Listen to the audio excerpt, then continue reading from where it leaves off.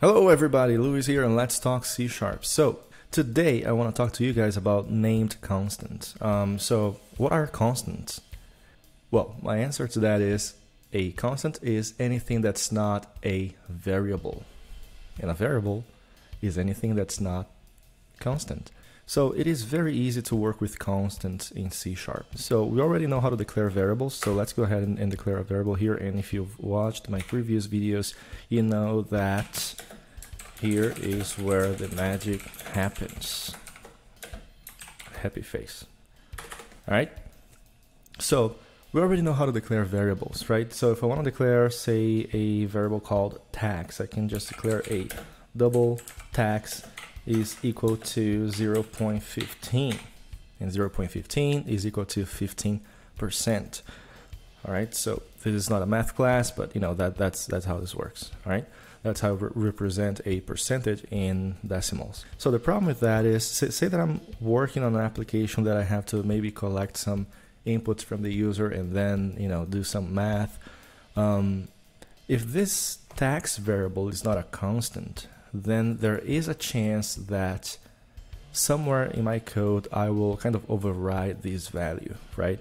And stuff go wrong, right? So I am actually allowed to do something like tax equals 1, right? And all of a sudden I'm charging 100% in tax, which is not good. So the only reason why this is possible is because this tax variable is not declared as a constant, right? So let's go ahead and make this a constant. So how can I go about doing that? It's very simple. Just right before the data type, just include the keyword const, okay? And now my tax is a constant. And you can see that if I try to reassign a value to it, you're gonna get an error, right? And this error essentially exists because you have declared tax variable as a constant. So it's not really a variable anymore. It's a constant. And you're trying to reassign a value to that constant, right? So this is illegal. So Visual Studio won't let you do that. You're going to get a compilation error if you try to compile this code. So things just won't work very well for you if that's what you're trying to do. And sometimes this is exactly what you want. You want to prevent errors. You want to make sure that users or developers won't do anything that they're not supposed to. So this const keyword is one of the mechanisms that you have for that. So let's work on an example here real quick. Let's work on an exercise. Write a console application that calculates the final sales price for a purchase. The user should input the number of items he or she is purchasing and the price. The program should collect the input and do the necessary calculations. Finally, displaying the final price, which is equal to, and I'm going to just give you the formula here, final price equals number of items times price times 1 plus tax. Okay, so I'm gonna give you the formula here. So if you want to work on this exercise, just pause this video right now. Take a couple of minutes to solve this. This is very straightforward. And whenever you're done, just click play and we're gonna solve it together. All right, so let's work on this problem. So the first thing I'm gonna do, let's start from scratch. Okay, so I'm gonna follow the sequence of steps that will help you solve any kind of problem of this type. Okay, so we're gonna say that step 1 is declare variables. Okay, so what are the variables I'm gonna need here? Maybe I'm gonna need a double for the price. Maybe I am going to need an integer for quantity. Maybe I want to do a double for total. And maybe I want a constant, right? So tax is something that doesn't matter what the user types in, it will always be the same value, right? And it should remain the same value. So I'm going to go ahead and say const double tax equals 0.15. Okay. Now there are some different conventions when it comes to naming constant variables. It's kind of weird to say constant variables, but you know, some users like to do something like, you know, do it all uppercase, like tax, I don't know, tax amount, you know, whatever it is, right? So this is really up to you. Really depends on what kind of convention you adhere to. I've seen people do it in many different ways. So me, I'm just gonna do it all lowercase or Pascal case, just as I've done with the other variables as well. So that was step 1. Now let's take a look at step 2, which is going to be what? Yep, you got it. Collect inputs.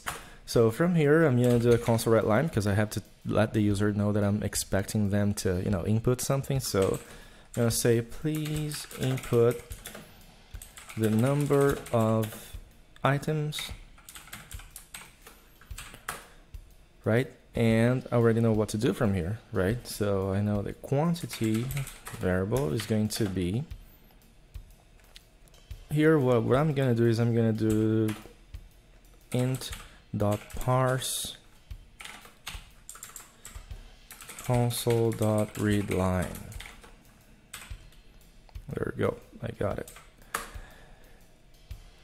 Now this is not the only thing that I have to collect from the user. I also have to collect the price value. So please input the price. And then price is equal to, and now that's going to be a double. So double dot parse console read line.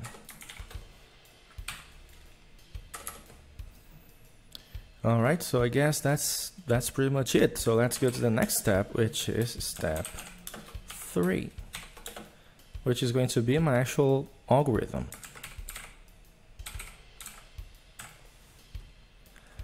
So from here, what I'm gonna do, that's a very simple calculation because you already have the formula, right? So you don't have to think about that. So if you're not good with math and you don't know why I have to do, you know, 1 plus tax in here, you know, that again, this is not a math class. So I'm just giving you the formula, and you know, all you have to do is implement the code.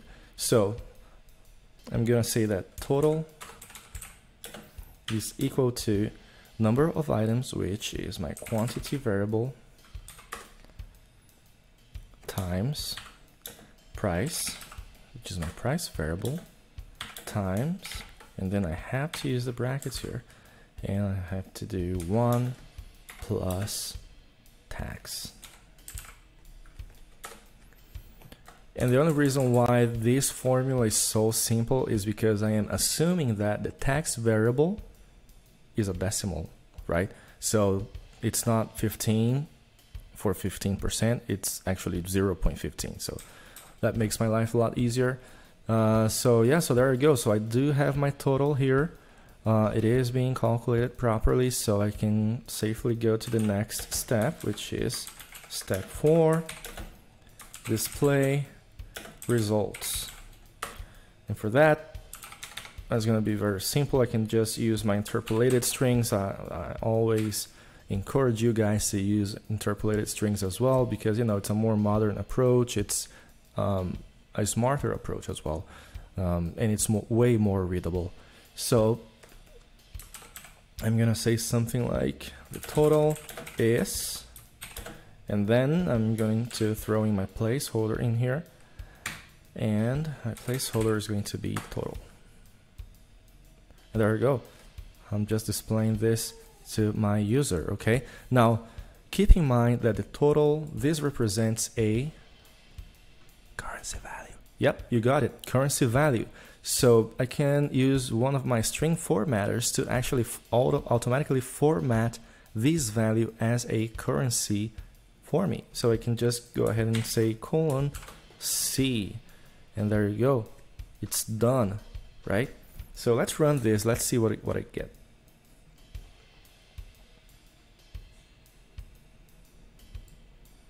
Okay. The number of items. Let's say I'm getting 5 items and they're all $20 each. Okay. So my total is $115. Awesome. That's exactly what I was looking for. So 5 times 20 is 100, and my tax is 15%. So 15% of 100 is 15. Yeah, you got it, 15. So cool. One of the things that I wanted to cover in this video as well is that you can see that, you know, I'm actually displaying the result right away, right? So that there's no breathing space in between the, you know, the last user input and the actual result, right? So maybe I want to fix that. Maybe I want to add some breathing space and, you know, give the user a bit of a more pleasant experience. So how do I add a new line here right before this? There are a couple of ways to do that. So I can just safely just do another console write line, and that gives me the exact output that I'm looking for. However, there's a bit of a shorthand that I can use here. So I can just do \n, right? And you can see that Visual Studio actually changes color. I hope you guys can see that. But it becomes a little orangey. So the thing is, it recognizes the / as a kind of an escape character, and then this whole thing, the \n, represents a line break. Okay, so I'm kind of adding a line break to the beginning of the of my string. So if I run this again, and I'm just going to input the same values. Let's say it's 5 items and $20 each.